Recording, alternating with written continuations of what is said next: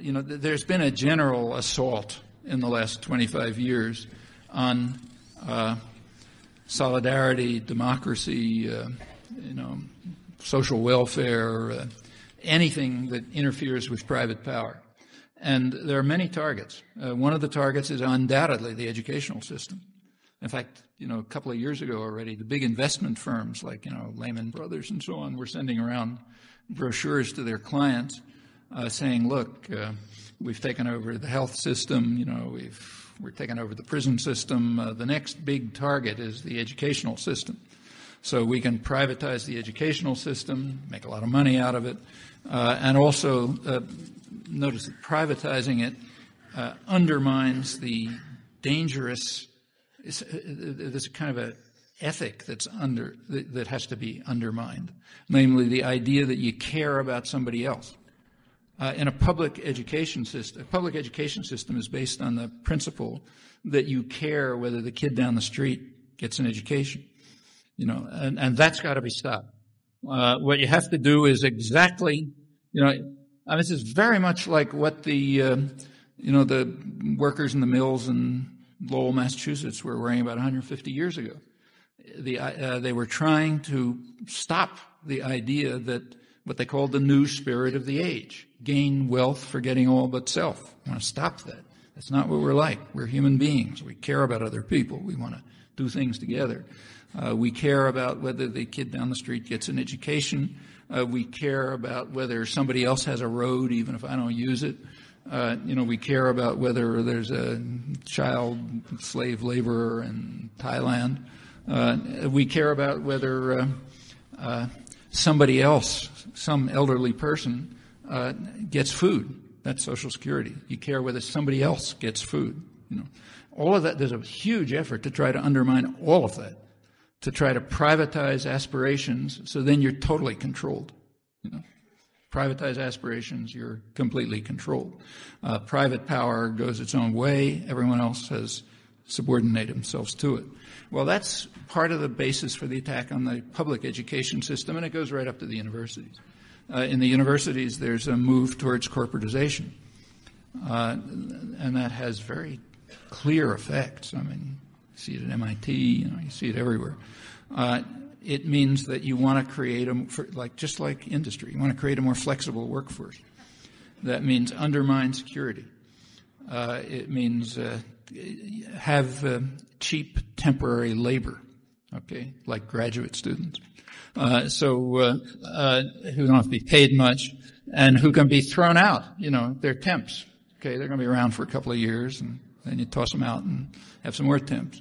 It affects research, strikingly. You see it at research. I'm sure you see it here, but at a research institute like where I am, MIT, you see it pretty clearly. As funding shifts from public entities, including, incidentally, the Pentagon, in fact, primarily the Pentagon, which has long understood that its domestic role is to be a cover for transferring public funds into private profit. When funding goes from the Pentagon and the National Science Foundation and others into to corporate funding, there's a definite shift. A corporation, say, some pharmaceutical corporation, is not particularly likely to want to fund research which is going to help everybody. It's not going to want to. There's exceptions, but by and large, it's not going to want to fund, say, basic biology, which may be a public good that anybody can use 10 or 20 years from now. It's going to want to fund things that it can make profit from, and furthermore do it in the short term. So there's a striking tendency, and a perfectly natural one, for corporate funding to institute more secrecy and short-term applied projects to which the corporation has a proprietary control on publication and use. Well, technically a corporate funding can't demand secrecy, but that's only technically. In fact, they can. Like the threat of not refunding imposes secrecy. There are actually cases like this, some of them so dramatic they even made the Wall Street Journal. There was an article in the Wall Street Journal last summer, you may have seen, about MIT, my place. What had happened was that a student in a class, computer science class, had refused to answer a question on an exam. He said he knew that when he was asked why by the professor, he said, well, he knew the answer, but he was under a secrecy condition from a different professor not to answer it. And the reason was in the research he was doing for this other professor, they had sort of worked out the answer to this, but they wanted to keep it secret because they wanted to, make money or something. Well, this is so scandalous. I mean, even the Wall Street Journal was scandalized. But that's the kind of thing that's the kind of thing you can expect, as there's a move towards corporatization. After all, corporations, they are not benevolent societies. As Milton Friedman correctly says, the board of directors of a corporation actually has a legal obligation to be a monster, an ethical monster. Their legal obligation is to maximize profit for the shareholders, the stockholders. They're not supposed to do nice things. If they are, it's probably illegal. Unless it's intended for some, to mollify people or something, improve market share or something. And that's the way it works. It's you don't expect corporations to be benevolent any more than you expect dictatorships to be benevolent. Maybe you can force them to be benevolent, but it's the structure it's the tyrannical structure that's the problem. And as the universities move towards corporatization, you expect all of these effects.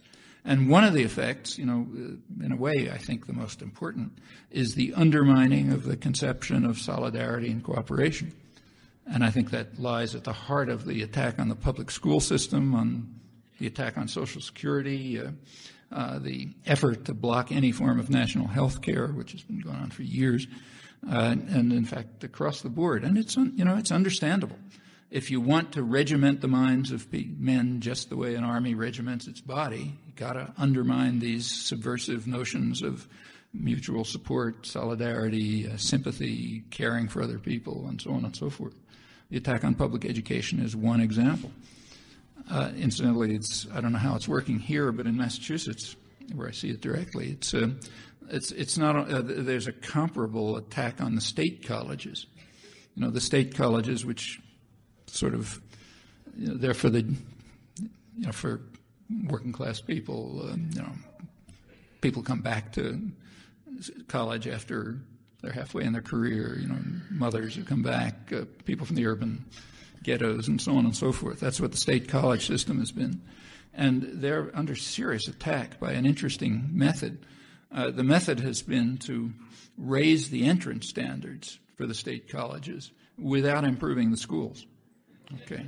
So when you don't improve the schools, but you raise the entrance standards for the people who are trying to go on, kind of obvious what happens, you get lower enrollments. When you get lower enrollments, you got to cut staff. Because remember, we have to be efficient like corporations. So you cut staff and you cut services, and then you can admit even fewer people, and there's kind of a natural cycle. And you can see where it ends up. It ends up with people either not going to college or figuring out some way to spend $30,000 a year at a private college, and you know what that means. All of these are comparable efforts, are part of the general effort, I think, to create a socioeconomic order which is under the control of private concentrated power. It shows up all over the place.